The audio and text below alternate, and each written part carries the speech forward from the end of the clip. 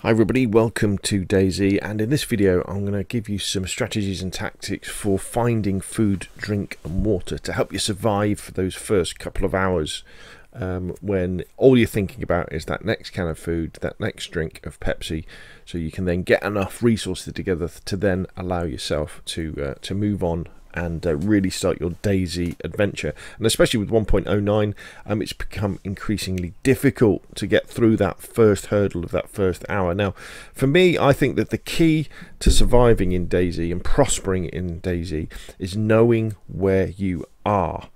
And this is where the I Survive map comes in. So if you don't know about it already, do a Google search for DayZ I Survive map, so that's IZURVIVE, or go to dayz.ginfo.gg. I'll put the links in the description down below, and you can log in, create an account, and that gives you the ability to move around the map.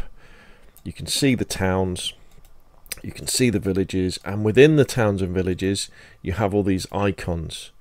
And what we're interested in really at the moment is things like the water pump icon. Incredibly important. That's going to help us survive. So when you first spawn in on Chernarus as a new player, you're along the beach.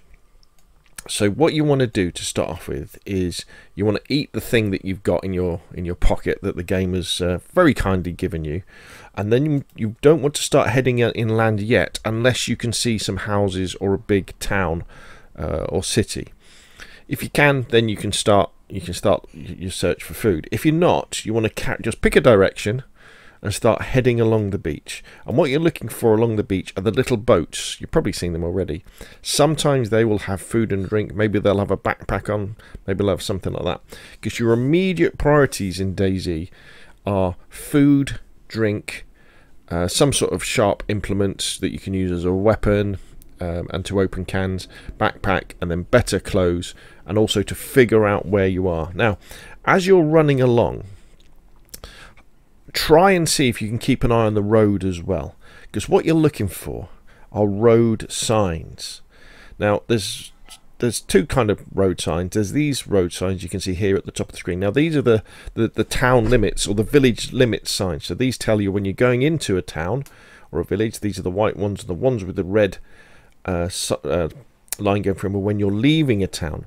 And then you have your direction ones. So the top ones you'll come across when you're coming up to a town or leaving it. These ones could be in the middle of nowhere, but they tell you the directions to the next town and the distance, which is very useful, because if you know that Camino is one way and Perovo is another, and I can tell you what that one is another way, you can then look at the map and you can then figure out, say, well, actually I must be there, that's where I must be, and you can figure out where you are. Now if you're saying, well, wait a minute, Rob, this is all in Russian, and when you go to the I Survive map, you know, 3 valleys, how do I do this? Well, the I Survive map is very, very clever, because what you can do is let's take this sign here. So you look at that and you go, well, I don't know what that says, but it's KPACH. So within the I Survive map, we can search and we can go KPACH, like so. And let's move that out of the way. KPACHO is Krasno. So immediately we know where we are, and if you've created an account, you can put a tag down and then you know where you are. And once you know where you are, you can then, let's move to the coast, that's where you're likely to be. Once you know where you are, you can pick the nearest town or village, and you're looking specifically for water pumps. So let's use Nizhnoy as an example here. So if we zoom in on Nizhnoy, we can see the water pump signal. Now, water pumps are very important in DayZ, because these are the only source of clean water that you can drink without worrying about getting cholera. Do not drink water from ponds, rivers, those ornamental fountain and ponds you find in cities and towns, lakes. Do not drink any of that stuff. Do not drink water from water bottles or canteens or cooking pots that you have found. Do not drink it. Only drink from water pumps. So if you find yourself near a town or a village, check the I Survive map, go there, have a look around, make sure there's no zombies, and then start drinking the water. If you find a water bottle or a canteen, chances are it will have water in it. First thing you want to do, and always do this, and this is a good habit to have all the way through the game, take the item, take the water bottle to your hands. Don't put it in your backpack, because if you put it in your backpack or your pocket, if you've got other water bottles, it could get mixed up with those.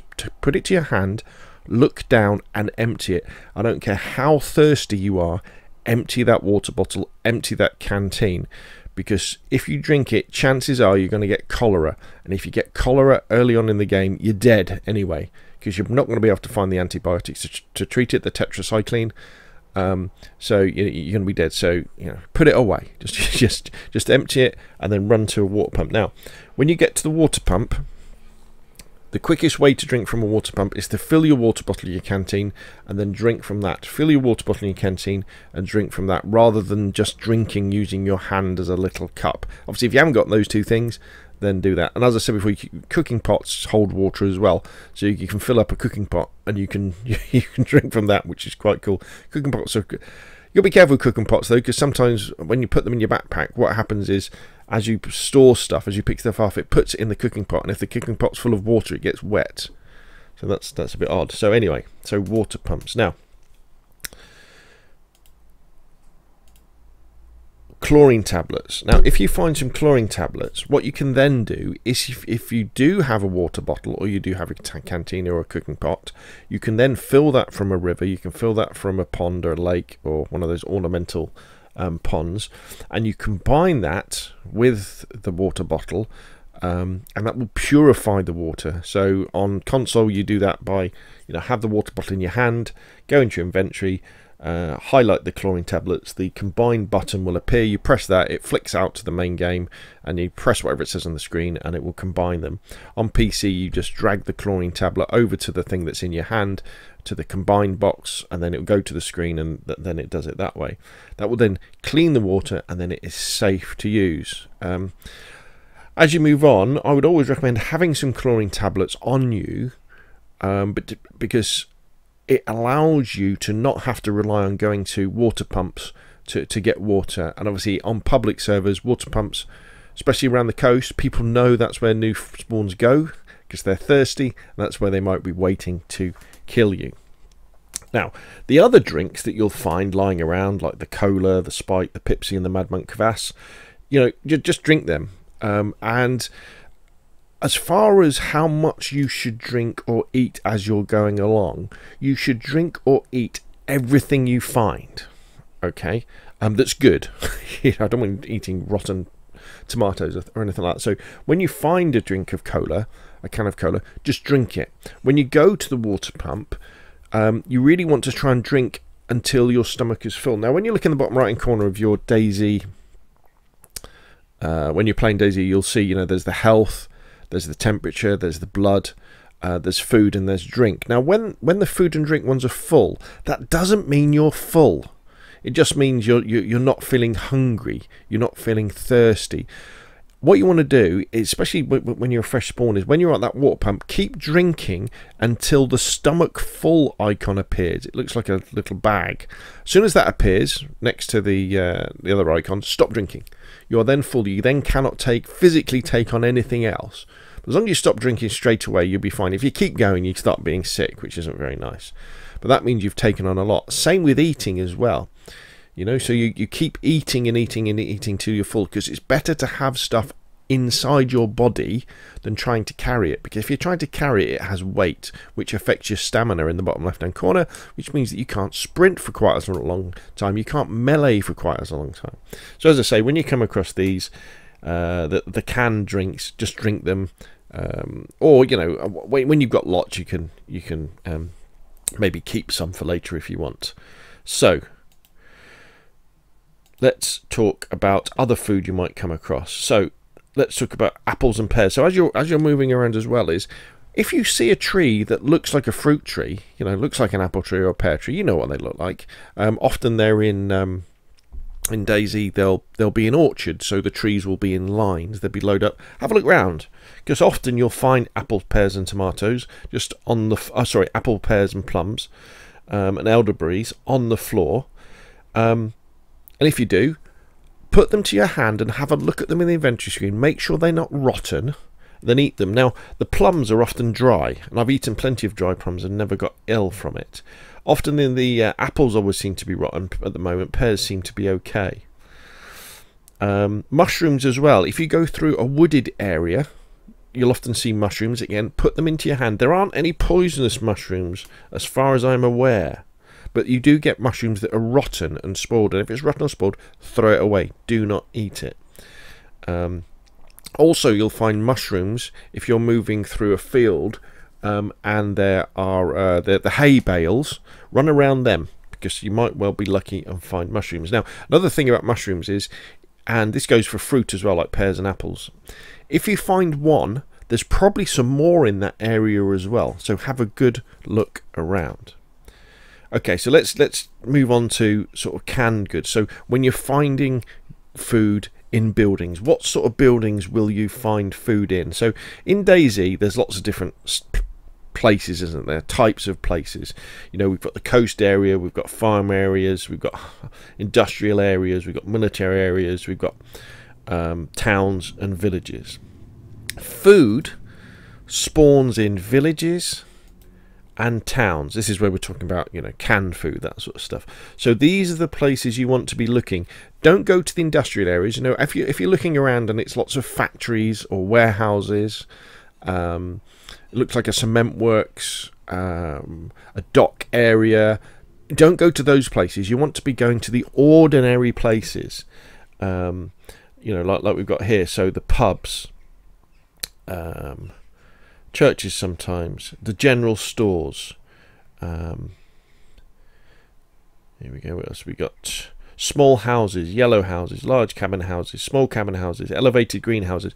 You know, the places that people live in. This is where you will often find food.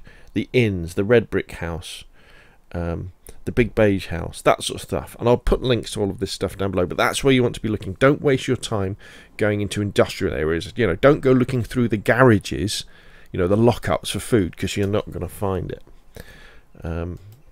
Towns, so fast food kiosks, grocery kiosks, you know, the little kiosks you find, say, in Chernogorsk, near the, you know, like in Chernogorsk, you've got the right-hand side, which is like the port area, and you've got the left-hand side, which is like the town area, where there's the building with the aeroplane crashed into it. You know, there's loads of those little kiosks. Hunt through them, and you might find stuff. The news kiosks, the supermarkets, the gas stations, all that sort of stuff. If it looks like people would live there or sell food there, there might be a chance. Now, what you have to remember though with DayZ is that food is a rare item. Dean Hall, the guy who created DayZ originally as a standalone mod for Arma 2, said that when you come across a can of baked beans, it should make your day. You should be incredibly excited. So that's how rare food is. So don't get frustrated when you die. You know, if you die in the first hour, it doesn't matter. Start again. You've learned something.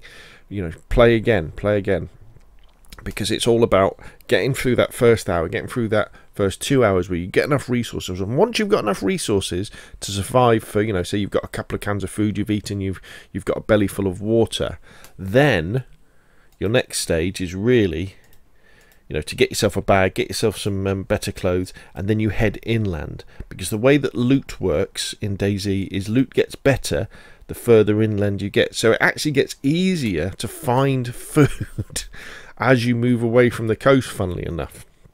Also, because remember, with 1.09, items stay on the servers for at least 48 hours, which means that if you've got on a busy server with lots of people, chances are that you know, the coastal areas are going to be pretty much stripped bare pretty quick. So one of my strategies fairly early on is, once I've got a little bit of food in me, I've got water in me, you know, I've found a bag, or even if I haven't found a bag, is to get away from the coast and try and move inland, because when you start finding stuff.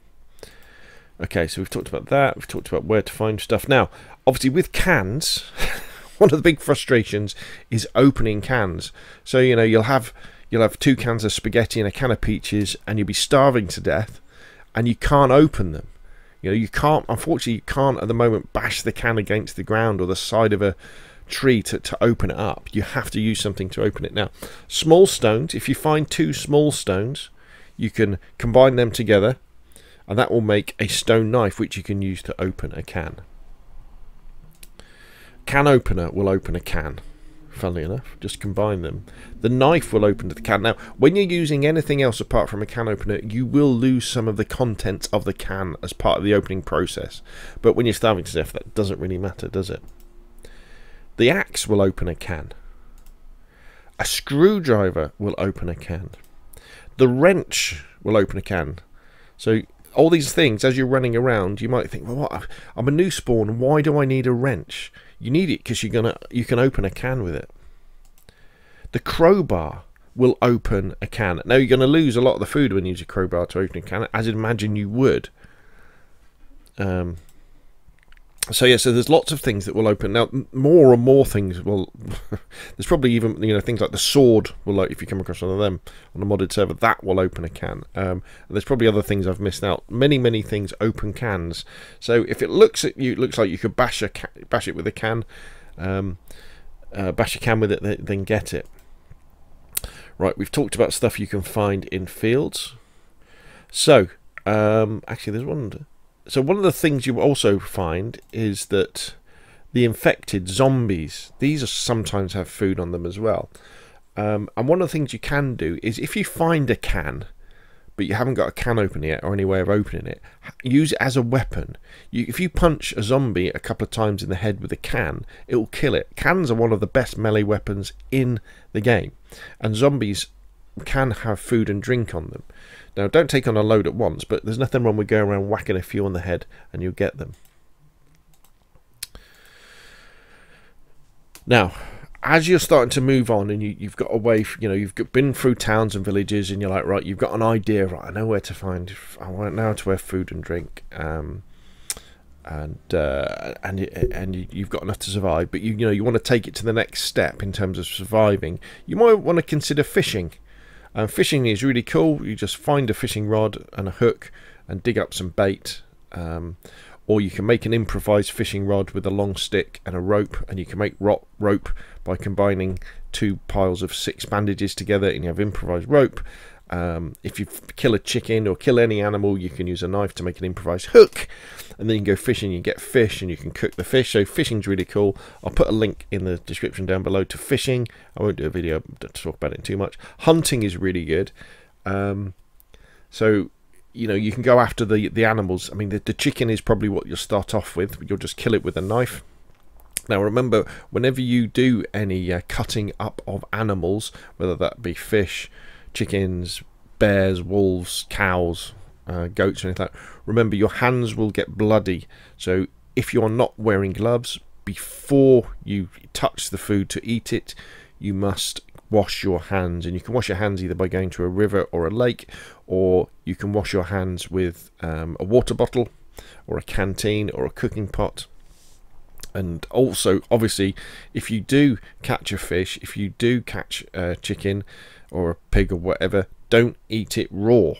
You know, you've got to cook it. But basically, with hunting, you can go around with a gun, shotgun or a rifle, and you can shoot the sheep, you can shoot deer, and the meat you get from the larger animals, especially like the fat you can get and the steaks, is full of calories. It's really good once you've cooked it, and it will keep you going for a long time. And what happens is, once you get to that stage of the game when you are hunting, and you have got, you know, a fair bit of food, you don't think about food very often. You can go for like an hour of exploring and base building or doing whatever you're doing, PvPing, without having to think about food and drink. It doesn't have that minute-to-minute stress that you have in early game. Cooking is very important. Again, I'll put a link down, but again, if you catch fish, if you cut a chicken up, if you catch a wild boar and cut it up, you know, you'll need to cook it, and you can cook. It's dead easy to create a fire and cook stuff. As we said, we've talked about the infected. Earthworms as well. If you get very desperate, you can dig earthworms up. I think you can even dig them up with a knife now. But they don't give you many calories. You can get food poisoning off them if you're eating them raw. And they're really best used as bait, you know, for your fishing hook. And I guess finally, human steak. If I've never done this, okay, in all the years of playing DayZ. If you get really desperate though, and you come across a dead human, not a dead zombie, a dead human, or you kill someone and you have a sharp object to cut them up, you can make human steaks. If you eat human steak, obviously if you eat it raw, there's a chance you're going to get food poisoning anyway. If you cook it though, there's a chance you'll get brain prion disease, which is untreatable, and your character will laugh uncontrollably every now and again, so they're going a bit nutty. And also, when you try and aim down sight with your gun, your character will be shaking. So I would avoid it, but there are cannibals out there. You can eat humans. So there we go. I know that was a bit of a long video, but hopefully it will give you some tactics and strategies for staying alive for the first hour. And then to move on. So as I say, for me the key is the I Survive map. There's a few other maps out there, so you can use them as well. Knowing where you are, making your way to the nearest sort of town or village to find the water pump to fill up on water, and then making sure you just hit, you know, those domestic properties. You know, don't get bogged down with the industrial stuff. It's just domestic houses you want to be looking through for food and drink, and you can look through 20, 30, 50 houses and not find something. But DayZ will get you there, and as soon as you can, as soon as you know you've got food in you, you've got drink in you, maybe you found a backpack, you know, you've got a spare pair of shoes, that sort of stuff, you've got a knife, head inland, because things get much easier as soon as you head inland. I mean, you've got to cover bigger distances to go from town to town, to village, but what you'll find is these towns and villages have more stuff in them, and that's also when you'll start coming across animals. You know, chickens and things like that you can then cut up, you can then cook, and then you have lots of calories. So there we go, my beginner's guide to food and drink on DayZ, how to survive. Hopefully it's been useful. If it has, hit the like button. If you want to see more of the same, press subscribe, and of course I'll see you again soon.